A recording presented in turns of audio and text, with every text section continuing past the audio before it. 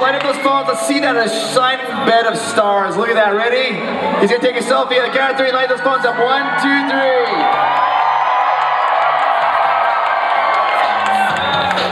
Oh, excellent. That's so cool. Richard, can we have you stand right here? Take 2 photos and do a crowd shot right here. Okay, guys, they're all on camera. We're gonna do 2 photos. Ready? 1, 2, 3. Ready? And the second one. Ready? Here we go. 1, 2, 3.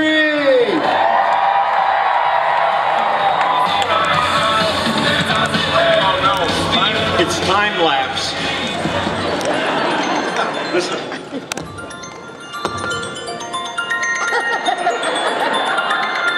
Anybody use that tune?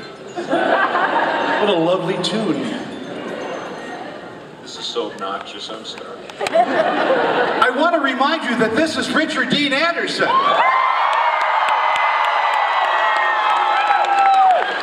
I'm kidding. Hello? I'm a little busy, yeah. Oh, about 2,000 of my closest friends.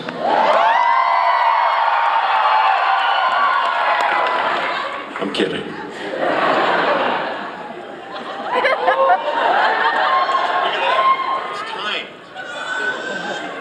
It's a countdown. It's a plot twist. What do I do? Just take the picture. There. Okay, start the clock over again. I've been dicking around. Sorry.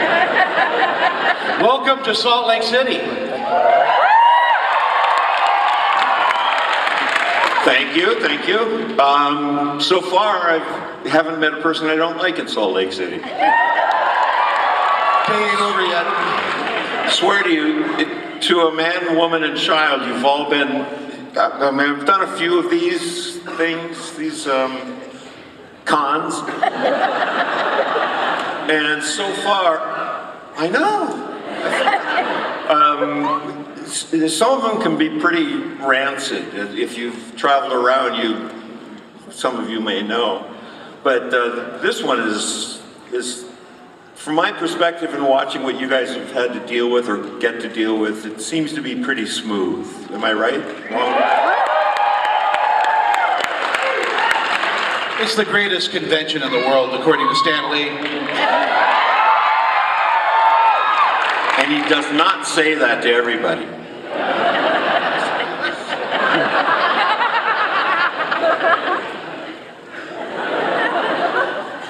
Okay, what do you guys want to do? I think they want to ask you questions, right? And talk. Yeah, let's just get down to that, right? Yeah. Hi, Richard. As a dentist, my patients always try to fix their own teeth, and they say, "Oh, I MacGyvered it." How do you feel about people using your character as a verb, MacGyvering things? Wait, let me understand this. You have a dentist, or you're a dentist? I am a dentist. And you MacGyver things? No, my patients try to fix their own teeth. I'm like, "What did you do?" And they say, "I MacGyvered it." MacGyver something in their teeth? Yes, they try to fix it. Oh my God! I know. Thank you. Oh God, that's sick.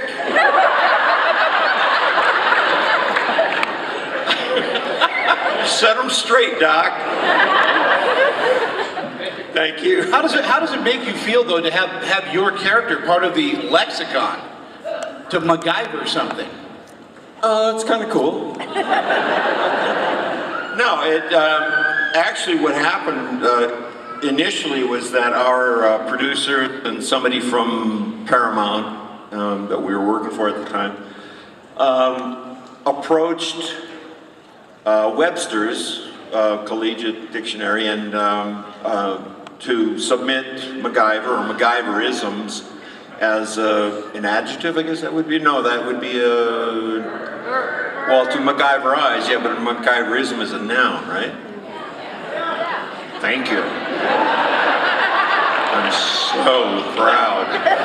Anyway, we submitted the MacGyver French thing to Webster's, and they, because every 10 years and it's less now, I guess it's every 5 or 3 years, because you kids are making up so many words. Us older kids can't keep up. But anyway, we were 2 weeks late, and it didn't make the first round of dictionaries. I understand it's in there now. Again. Is it? Yeah. They owe me money.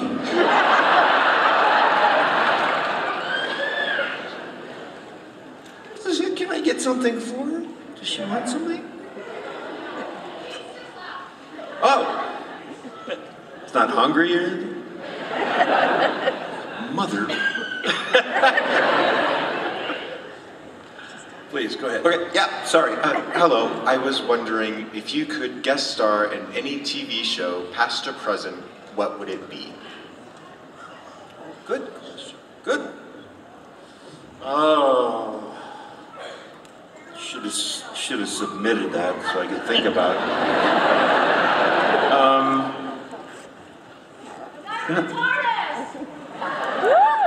What? I don't know. I was over in England shooting MacGyver TV movies, and Doctor Who is in full swing, and we shared the same casting office. So that's as much as I know about Mr. Doctor Who. But it seems to be popular. They keep killing off lead actors, though, right? I can't keep up.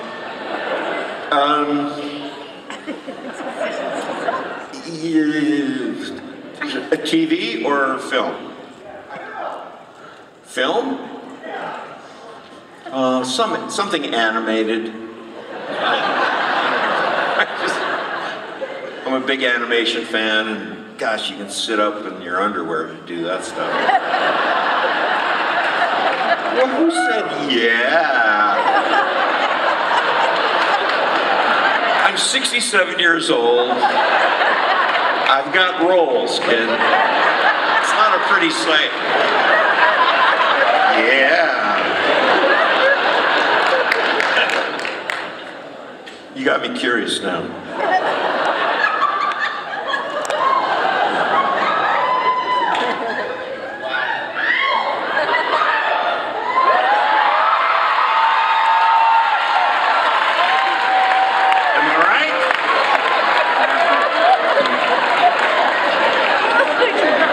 Changed them last week.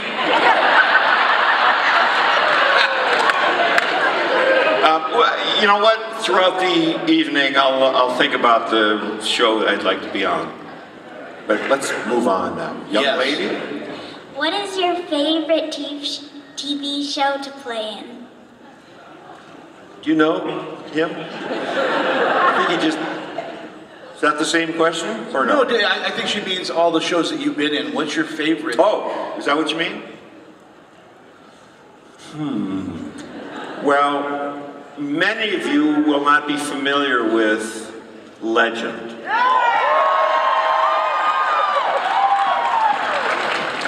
Yeah, slight portion of the room. We did 12 episodes of a thing called Legend, where I had so much fun playing this character that was, it was a period Western, and got to play this nuts character who drank and smoked cigars and womanized and wore striped underwear. But it was so much fun to play. That big mustache and got to roll around in the dirt. It was just a great departure from anything else I had done. You haven't seen it, have you? No. Was that with John Delancey? Yes, it was. But that was my favorite one. One that you would know? Probably MacGyver. However, Stargate was so much fun. Should have gone there first. Stargate was so much fun because, in part, because I had someone to talk to. I got lonely doing MacGyver after a while. But yeah, Stargate had great people to work with, phenomenal crew, and the cast members that I worked with primarily were just, I mean, we're all friends. We don't hang out. You know, I wouldn't want to go that far. So I keep my distance. No, they're all great people, and we had a ball. So, okay. Right on. Of course, there was General Hospital. I was scared to death doing General Hospital. I had no idea what I was doing. Please. Hi, Richard. Hello, my dear. Yes, The Simpsons was my favorite show. There you go. I'd like to know if any of the fabulous props that you've been able to work with ever came home with you.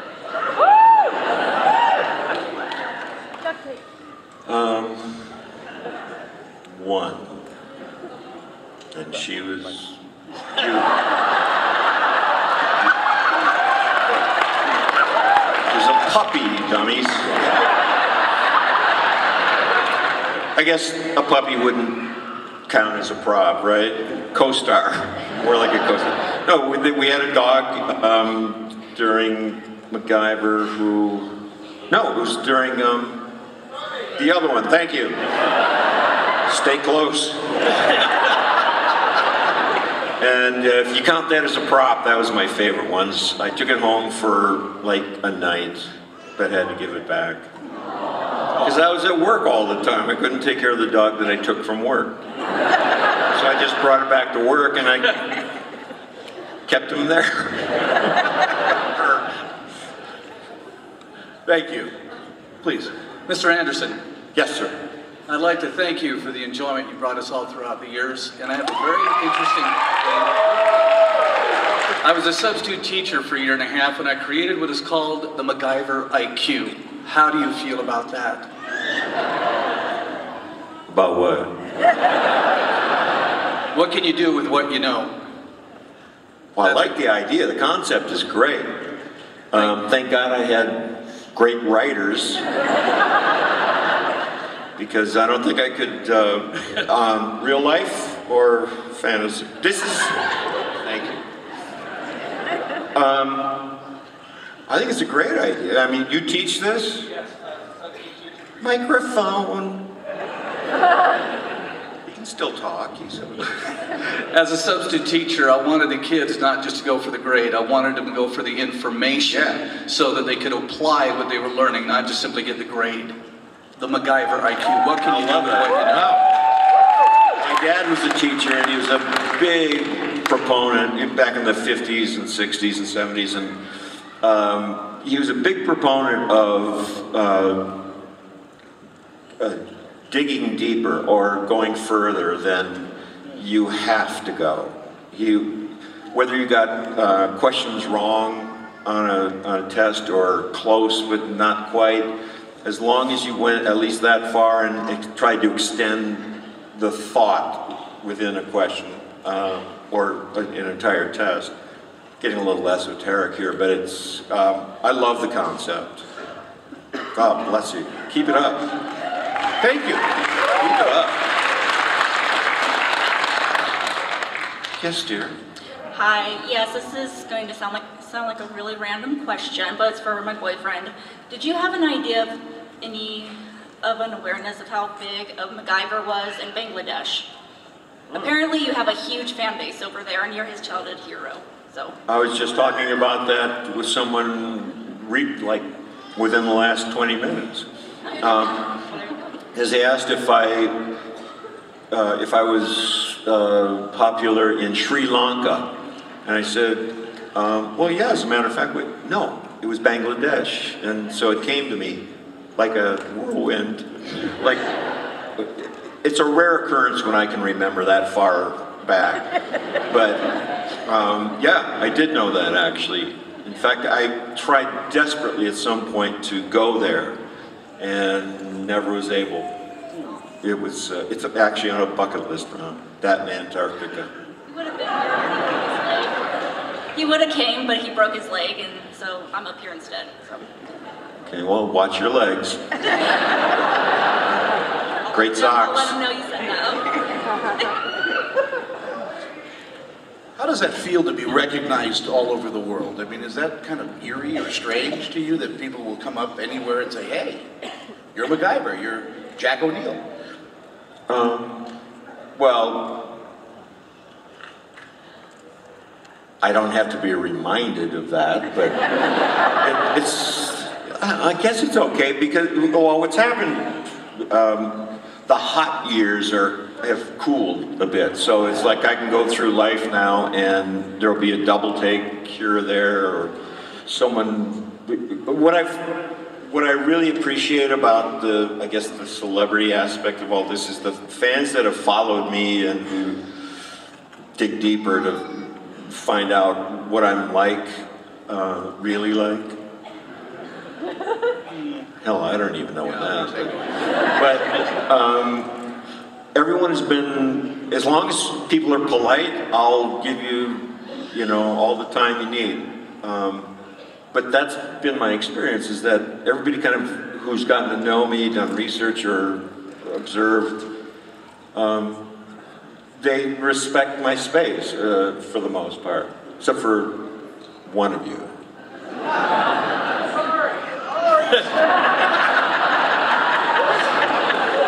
But I mean, I'm not that conscious of it, or conscientious about well, I should be more conscientious about my behavior because that element of celebrity is there, and apparently the celebrity type is held to a slightly higher standard morally. Physically, certainly. A facelift I've had recently. Wait, there should be more laughter there because it's quite if this is a facelift, then boy, did I get gypped. But what was the question? Here, you ask one. I was wondering if you could take anything from the Stargate universe, whether it be the Stargate, weapons, ships, or even Atlantis, what would you choose and why? Oh God, let's take the Stargate. Immediately. Put it up in my backyard. Invite the neighbors. Some of them I wouldn't tell how to get back.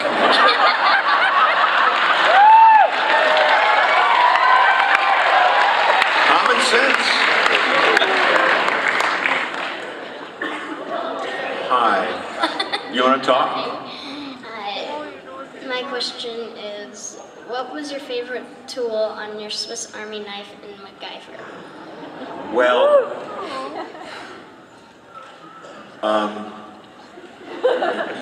you'll understand this someday.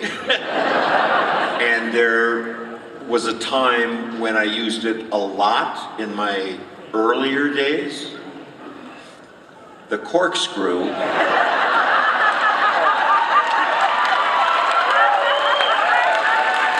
Came in pretty handy most weekends. Weekends. So, what about yours? Do you have a favorite? You love them? That's not fair. You can't make me. What's your favorite? Just. Oh, you like the all.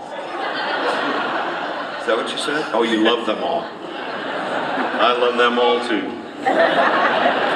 Poking holes in my belt. No, I'm sorry. Too far? Too much? Too soon?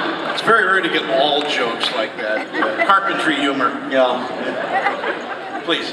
Hi, I'm Taylor, and I was wondering how many red Swiss Army knives you went through on MacGyver, unless it was just one throughout the whole one.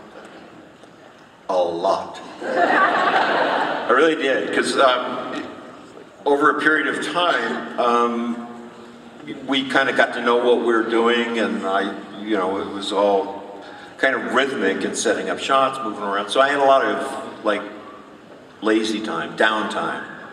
So I taught myself how to throw a knife, how to stick a knife in a board or something at a distance. If you've ever held a Swiss Army knife, it has no balance whatsoever. It's virtually impossible at any great distance. So I went through at least a gross. You know how many that is? Guess. 144. Yeah, you're right.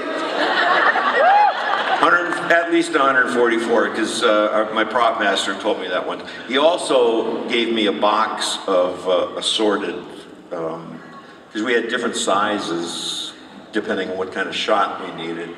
We'd cheat like that. But they don't stick very well.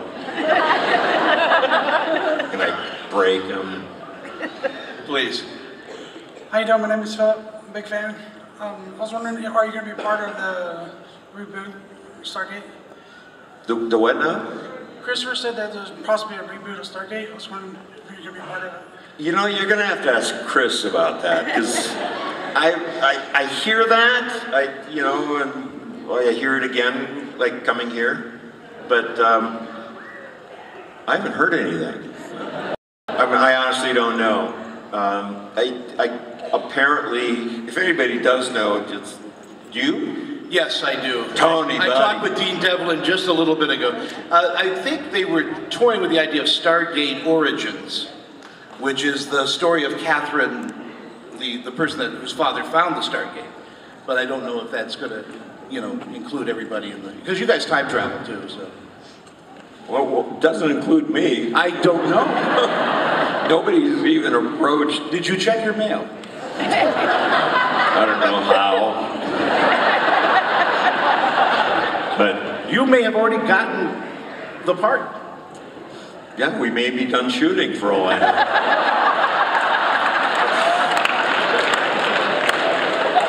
Please. So my name is James, and the question I'm asking, so there's a new TV series, this is MacGyver, and I wanted to know if you've seen it or heard of it. Oh, I've heard of it. I don't know if you all heard it, but he's asking about the new MacGyver show. Good response over there, I like that. That wasn't me. Good question, serious answer. I don't like it. But for a reason. There's, ego aside and all that, well, why not me? That kind of stuff. That's over. Believe me. But in watching some of the episodes, it's not a MacGyver. It's not. It's just, I've become fond of describing it as a cop show with an iconic title. And because, I don't know, his partner's shooting everybody and killing everybody, and there's like, it's just all happens way too fast, and it's like you're asked to believe, or you're asked to fill in a lot of the blanks, whereas what we did was we showed you those blanks, those steps along the way to solve the problem. They're just going right to, he picks up a bunch of toothpicks or whatever, and all of a sudden he's got a hula skirt or whatever. That association, I have no idea. But you know what I mean, you don't see the process. And we prided ourselves on, this is why it was such not a pain, it was a joy, but it was really complicated to shoot MacGyver, because we had a new concept of a TV hero who didn't use a gun to solve that problem. You saw him see the problem, see him see elements of the solution, see him collecting it, putting it together, and then you see him, weaving whatever toy he needed to solve that problem. You don't see any of that on the new MacGyver. Like I said, it's an, I guess, action-adventure cop show, in my view. And I don't wish them ill, whatever success you can have, go for it. But I just don't like it. There you go.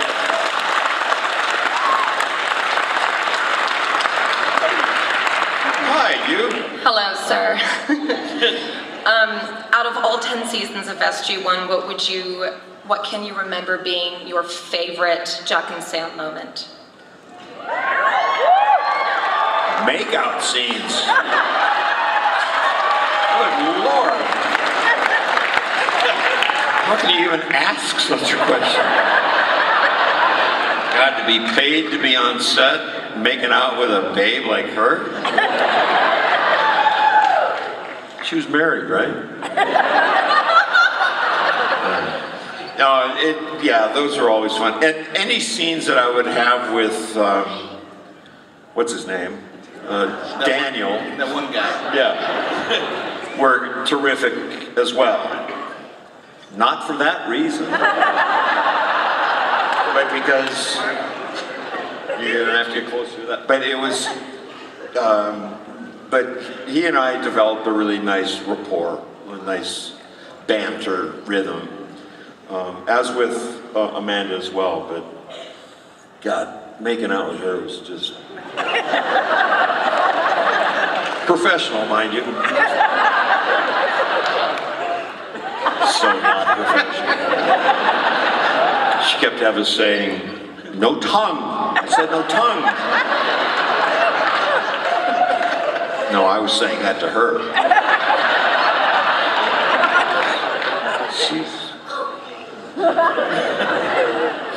Well, why? Do you have another moment in mind? I was just going to mention at the end of the episode, window of opportunity, when you hand in your resignation to kiss her. Yeah. What did I do? Hand in my resignation to her? To General Hammond. To Hammond. So you could kiss her. Oh! Cool moment. Yeah, that was, yeah. Now that I think back, that was a well-written moment. Yeah, you're right. But as a totally lascivious human being, making out was great.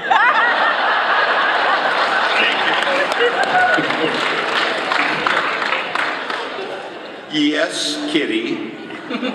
You kitty. But I'm already here. Okay, so Colonel, I have a question for you. For the Groundhog's Day episode, did you learn how to juggle way before the episode, or did you learn just for the episode how to juggle? I learned how to juggle by, well, like when I moved to California, I had a distant aunt or uncle or something like that that lived in Studio City, California. They had a backyard that had a shack, literally a shack, that they let me like sleep in, live in. And I shared it with a big old box turtle. It was about that big. It was great. I mean, we got along well. Didn't drink. He didn't drink. I don't know why. But, what was I saying? Where was I? You lived with a big turtle. Yeah. Yeah. Juggling! And I had you going. Anyway, also in this backyard were grapefruit trees and orange trees. It was a great place to, you know, if you're going to move to California, find somebody with a shack and orange trees in the backyard to live in. I got really healthy, eating all this vitamin C, but I also, you know, learned how to, just by figuring it out and watching. And I also had a buddy that had moved to California a year prior, and he knew how to juggle and just gave me some pointers. The rest is, if I went on, you'd be bored to tears. But what happens was that when you're learning, you drop them a lot. So everything that I would drop eventually would split open. I'd have to eat it. Hence my good health. Thank you. Hello, Richard. Sir. Talking about going back to the concoctions, your MacGyver years, I was wondering, during that time, did they ever come to you and say, Richard, this is how you're going to save the day, this is what you're going to build, this is how you're going to do it, and you thought, yeah, that's never going to work?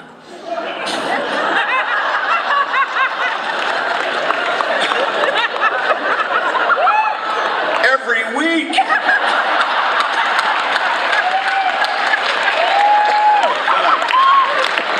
My favorite example of the credibility factor was MacGyver's, some bad guy locks MacGyver into a jail cell out in the desert by an airport. Details. And so he locks me in there, and there's no way to get out. What's he gonna do? What we had established on the way in, there were some things that you see that we'll come back to, obviously. One of them was a horse tied to the thing, and there was a bicycle, and a bucket of something else, and dot, dot, dot. So MacGyver's got to somehow get away and do stuff. So what he does, I'll fast forward, takes his belt and probably something else, item of clothing, makes a rope, throws it and loops, somehow miraculously loops. See what I mean? Gets the bicycle and drags it close to him, and he starts breaking it down, breaking it apart. And there was a time when I had to do all these voiceovers to explain everything. It was just so insulting, I thought, to the audience, because you can see what I'm doing, but there were some elements in retrospect that did need to be explained. This one, I swear to God, kept me laughing so long. I get the bicycle in, I break it down, and the voiceover basically instructs the audience that if the bicycle's made of magnesium,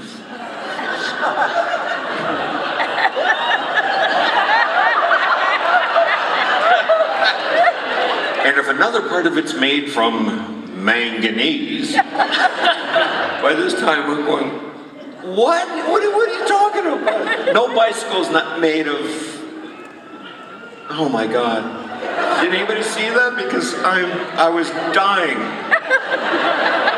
And I had to voice it over with a straight face.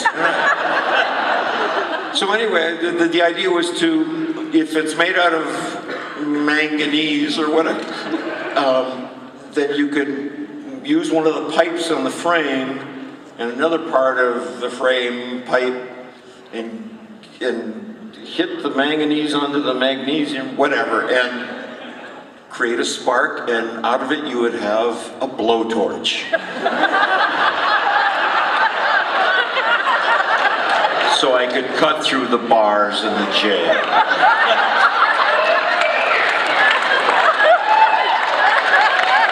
That's my favorite episode. Anyway. I wanted to thank you for entertaining us over the years.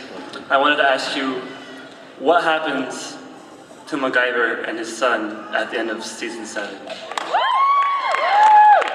Like, where do they go? What happened? What are they doing now? Drive off into the sunset.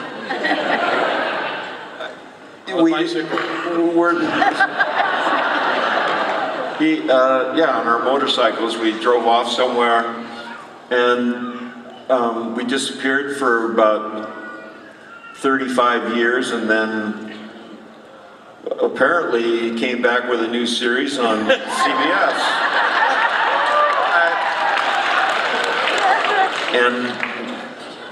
And he's lost a step or two, I guess. Now, we didn't answer that, and I haven't really given much thought. You can fantasize whatever you want. That's part of the joy of an imagination. Thank you. I wanted to ask, was the mullet your idea?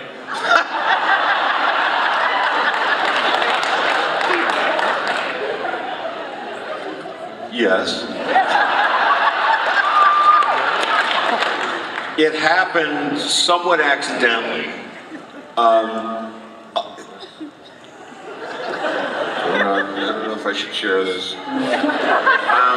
I had always had long hair. I mean, since the minute the Beatles came out and they hit the States in '64, '5, '3.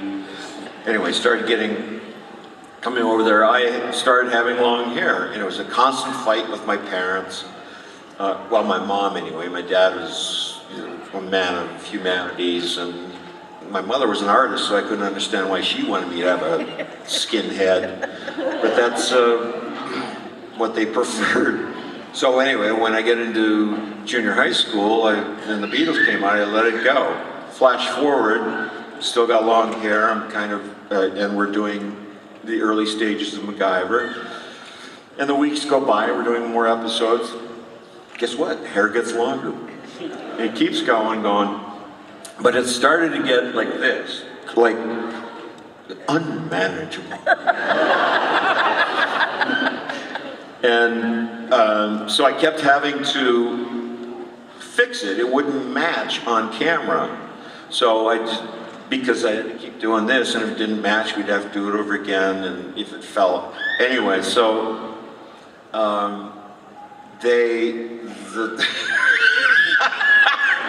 the hairdresser cut the sides off so it wouldn't, I wouldn't have to do that.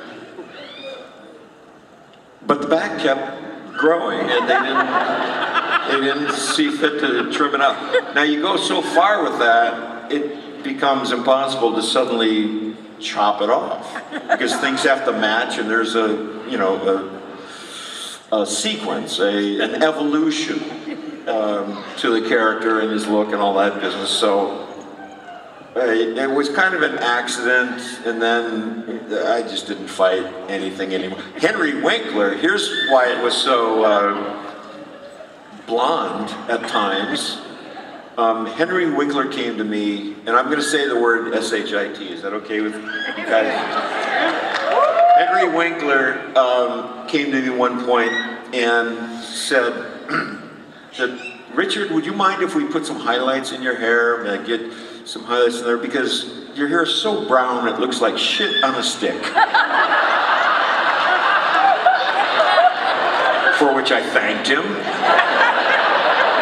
But they put in some, the same guy that made the accident cutting, made the accident in bleaching, and it was, I swear to God, it looked like Billy Idol for a week.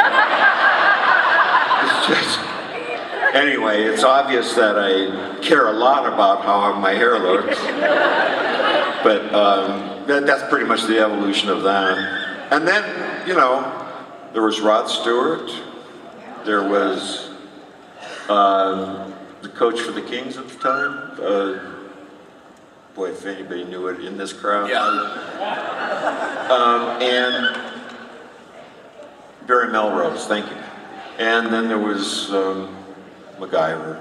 And that was kind of the springboard for one of the worst designed haircuts ever. I mean, it worked during the 80s, but we shot into the 90s and beyond. If you see one today, anybody? Any mullets in the crowd? Anybody willing to admit? There we go. Our time is like we got 20 seconds left here. I'm sorry we don't have another question, but what? We don't. What's your question? There, see? What a nice guy. Thank you very much, Mr. Anderson. I really appreciate it. I was just wondering, what inspired you to be in the career that you chose? I mean, it's such a big career choice, and why? It's an old story. If you've heard it, stop me. But my father was a speech and English teacher and developed the humanities program at a high school in the suburban conference where I live, Roseville, Minnesota. Actually, he was in Columbia Heights. Anyway, he also directed school plays. So as a kid, I'd love to go with him for the rehearsals and you know, the after-school rehearsals. And I'd sit in the audience chairs, what are they called? The seats. And watch this intriguing behavior on this stage with lights on and people using voices that sound, I mean, it was just a really odd spectacle that fascinated me for some reason. And during one particular scene, and I can't remember the play, but part of the action was that a birthday cake gets served. Somebody comes out with a birthday cake and the scenes continue. Well, during the rehearsals, there's one rehearsal anyway that I was observing, instead of having a cake, a prop cake or something, they brought out a tray full of Hostess Twinkies. Remember how old I am? And the seed was sown is that any job I could ever get that would allow me to eat free Twinkies is what I want to do. Richard